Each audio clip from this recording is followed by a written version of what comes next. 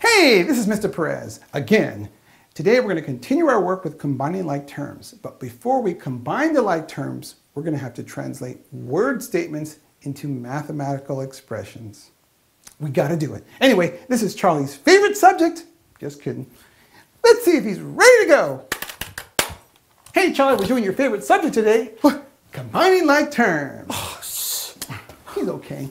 Quit fooling around, Charlie. Here we go. Right there. Okay, we're going to combine like terms. But first, we're going to translate a word statement into a mathematical expression. So, here we go. Translate the following phrase into a mathematical expression using x as the variable. Simplify the expression by combining like terms. We just can't get away from this, but that's okay. We got to practice. So here we go, Charlie. Here's our first problem. Twice the sum of 5 and a number subtracted from 3 times the number.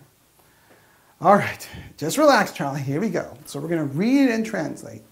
Now, notice in the first part, it says twice the sum, right? Twice the sum.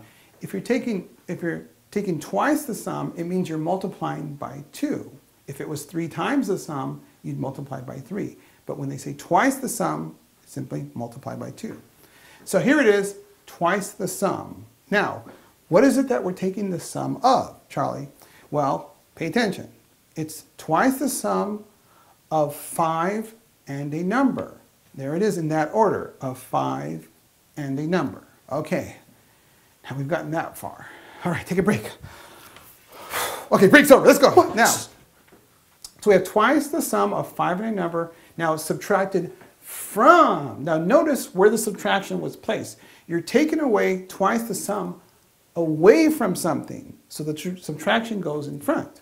Now what are we taking it away from? Well, we're taking it away from 3 times the number. And 3 times the number is the 3x, right? Okay, so we're taking away from the 3 times the number, right? And there it is right there. Okay, whew, that was a tough part. Now that's half the problem there, right? Now we're not done because now we have to simplify the expression by combining like terms. But the problem is we have a parentheses there.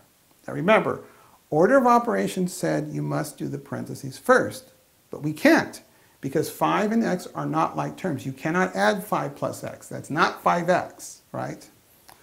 5x means 5 times x. 5 plus x you can't combine. But we can get rid of the parentheses by applying the distributive property.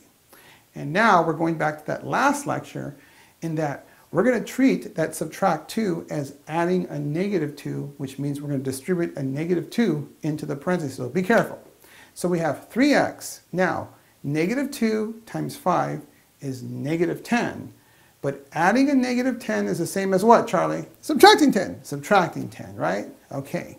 Now, here we go. Negative 2 times x is negative 2x. But adding a negative 2x is the same as what, Charlie? Subtracting 2x. Subtracting 2x, right? Okay. Now, again, we have 3x, subtract 10, subtract 2x. Order of operations says you're supposed to work left to right, but you cannot work left to right because you cannot do 3x subtract 10 because they're not like terms. So we're going to visualize everything being added. We're seeing this as 3x plus a negative 10 plus a negative 2x so we can go out of order. So here we are. What's 3x plus a negative 2x, Charlie? 1x. It's just 1x. You bring down your work and the answer is x subtract 10, right? That's a tough one there, right? We got to keep going. We got to practice these. Okay, Charlie, let's do another one. Don't get scared. Here we have the difference of a number and 3. Let me read that again. The difference of a number and 3 added to 3 times the number. Okay, don't get scared. Here we go. Let's just read and translate. First of all, we have the difference. So the difference means subtraction, right?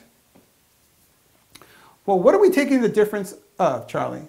A number and 3. That's right, a number and 3. So there it is. The difference of a number and 3, we're using x as to represent the number, right? That's our variable. So there's the difference of a number and 3.